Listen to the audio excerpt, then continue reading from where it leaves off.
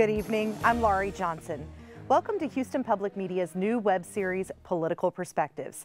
Every week, I'll be joined by show commentators Aiyer and Brandon Rottinghaus to discuss all things political. Tonight, we'll continue the conversation from Red, White, and Blue about a divided United States Congress. So let's get started. Jay and Brandon, what is the state of the Congress right now? Is it as bad as kind of the media is making it out to be? Well, we used the term goat rope earlier as a moderating way of talking about it.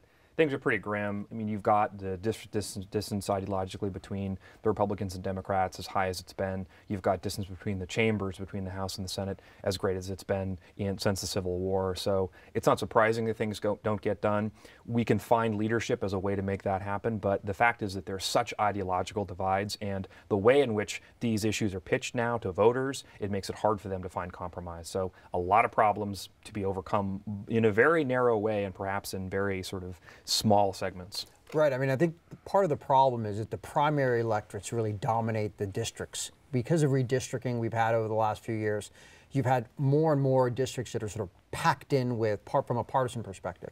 So what you're seeing is that, to Brandon's point, the distance between right and left is much greater than it used to be. And even within the individual caucuses, the Republican caucus, you tend to be dominated by much more conservative members, and the Democratic caucus, for that matter, by much more progressive and liberal members. So you're not able to get a consensus. And what you're seeing in the House right now is that moderate Republicans or even traditional mainline conservative Republicans are having a hard time because of, I think, to some extent, sort of the intransigence of a caucus, part of the Republican caucus that doesn't want to really compromise.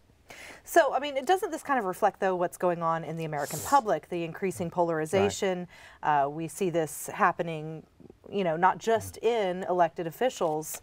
So how do you, if that's the case, and if we're increasingly divided just among us, why would we expect anything different to be happening in Congress? Yeah.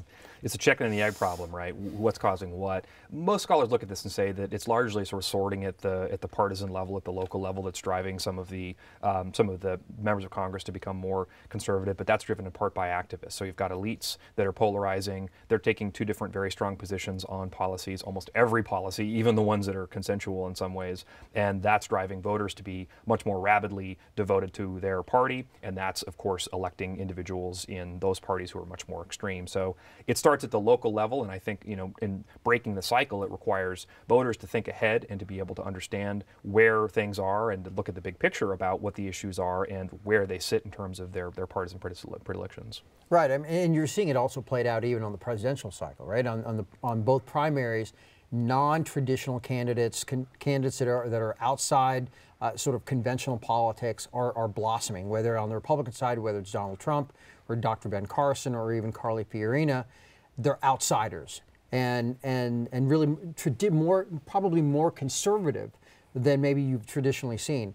For a party that has traditionally been one where they tend to nominate the establishment, over half the preference, so if you look at the polling, over 50% of the vote is geared towards a non-traditional candidate. How it plays itself out in Congress is that you're seeing sort of outsiders really sort of pushing the issue and trying to dominate the process. And so you have this constant battle going on.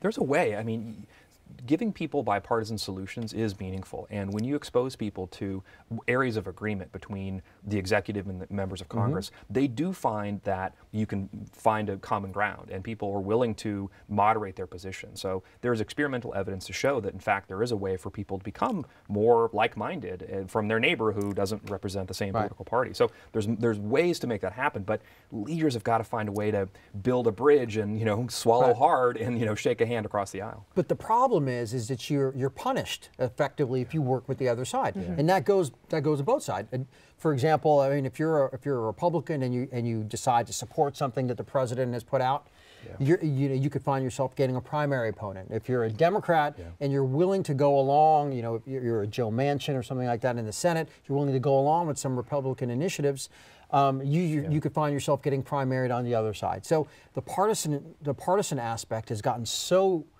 divisive that it's hard to create common ground. So So we talk a lot about this happening, especially in the Republican Party, and it seems to be what we see visibly most right now. Is it also happening on the Democratic side?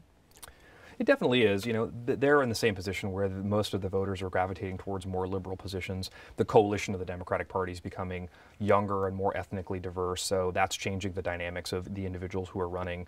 I don't think it's as bad in the Democratic caucus as it is in the Republican caucus, but you do see a kind of polarization there as well, and that's causing the same issue. You've got the fact that you've got movement in polar opposite directions is creating friction. Even if it's just a little bit, it's enough to be able to not get you the number of votes you need to be able to sustain majorities and to be able to bring things up to passage. So this, even a little bit, is pretty meaningful.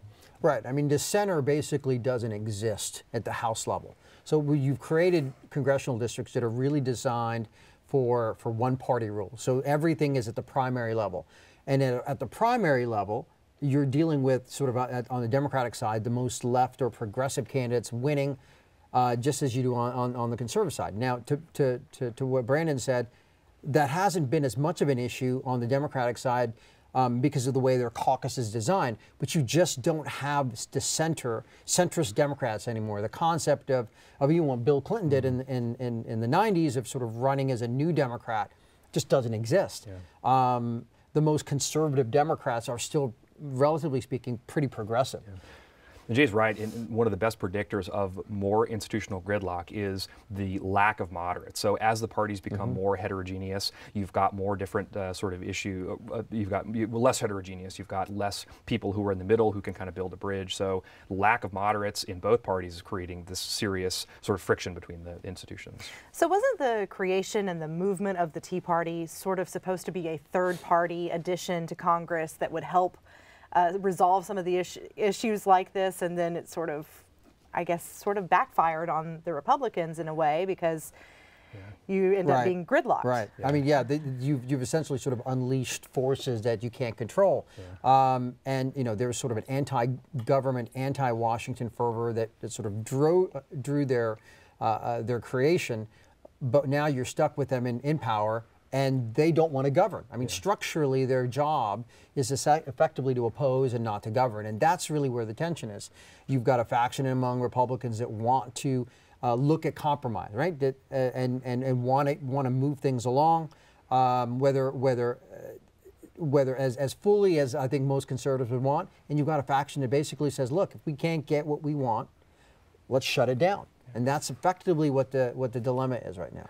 Jay's right, and this creates two problems. One is, who's going to be a leader of this group, right? The Republican caucus has got effectively two major wings. So we see now in Congress, in the House, the question about who's going to be Speaker, right? The kind of moderate choice, who's the consensus candidate, ends up dropping out, and the options beyond that tend to be much more conservative. So if they're in charge of that, then they're going to make some choices that are going to be very tough for moderate Republicans to have to go back and defend. The same is true in the Senate. Mitch McConnell's in a position where he has to defend some of the people who are moderates, right? In Illinois, you've got Senate races. You've got Senate race in Alaska. You've got Senate races in Maine. And these are individuals who are potentially on the verge of losing their seat if the party pushes too far, and those votes have to be taken. So this creates an impetus here for them, the leadership, to be much more likely to try to find a way to manage the internal division in the party. So what's the solution to this polarization? I mean, how do we get from here to a Congress that can work together again? Well, yeah, there's two schools of thought here. One is the Senate, kind of because of the nature of the way they're structured, sort of tends to try to meet in the middle. And you have actual changes of leadership in terms of Democrat versus Republican because structurally there's a lot more competition. In the House, I think Congressman Joaquin Castro from San Antonio really has probably one of the more intriguing ideas. And that's the idea of kind of a bipartisan speaker. So the way, basically adopting the format and style that we have in the Texas legislature, which is the entire body votes for him, and it's not just dominated by one caucus. So here in Texas, we have Speaker Strauss, who initially became Speaker really with the support of all Democrats and a smaller minority of Republicans, and has now sort of been able to do it. So it builds in consensus to some extent. I'm not entirely sure if that's workable in the Washington system. Is that even possible right now when you have this divide that everybody could come together and rally behind one person? I think that Jay is right. If you create the impetus at the leadership level in Congress, then the voters are sort of forced to make those kinds of choices. And they may vote some of the people out who are the ones who sort of pirate themselves into a different party, or who are voting for a speaker who is the consensus speaker. But if you had a speaker who was elected by both Democrats and Republicans, and you have the filibuster rule in the Senate, I think that provides you with enough moderation to be able to find some bipartisan consensus on legislation and possibly move the ball forward.